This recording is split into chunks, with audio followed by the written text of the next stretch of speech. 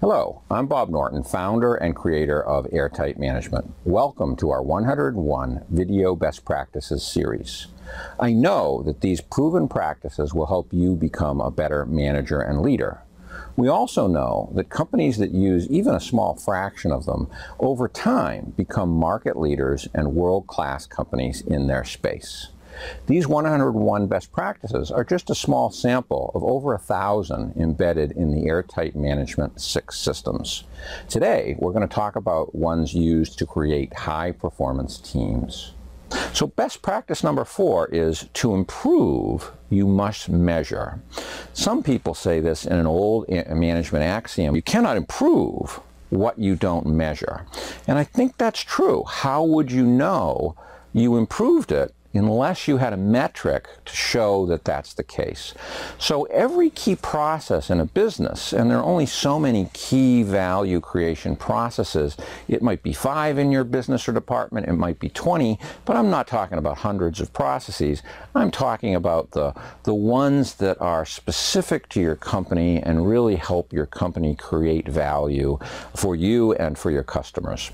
So every department should have measurements of its activities and metrics, and this is what a professionally designed dashboard does. In fact, you can't enable highly sophisticated management techniques until you have a dashboard with these key metrics. Metrics create a feedback loop to be constantly improving the business and to make key decisions.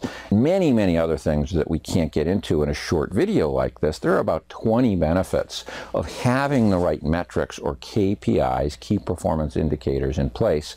Whether it's a project, a department, or a corporation as a whole, and sometimes even for individual processes, you can have a dashboard that will greatly improve the improvement, i.e. the rate of improvement in figuring things out, or what is sometimes called Kaizen, or the Japanese term, or kanai, constant and never-ending improvement.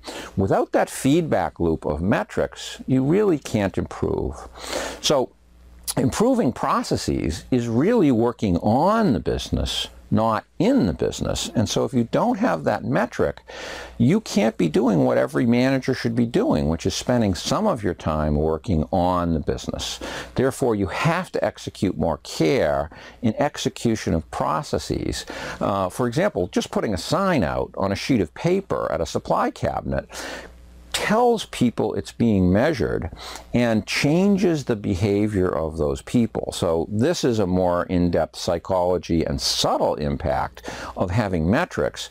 But if you do that, the usage of the supplies in that supply cabinet will go down.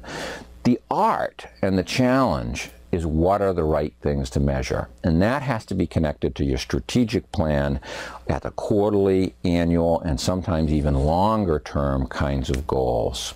So that's best practice number 4. You must measure to improve.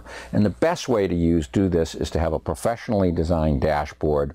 In a department, there might be 20 to 50 KPIs or lines in that dashboard that measure the key processes, and they'll allow a manager to be a better manager because it's a tool for managing down as well as a tool for reporting up to your superiors and communicating with your peers on the same level in the organization.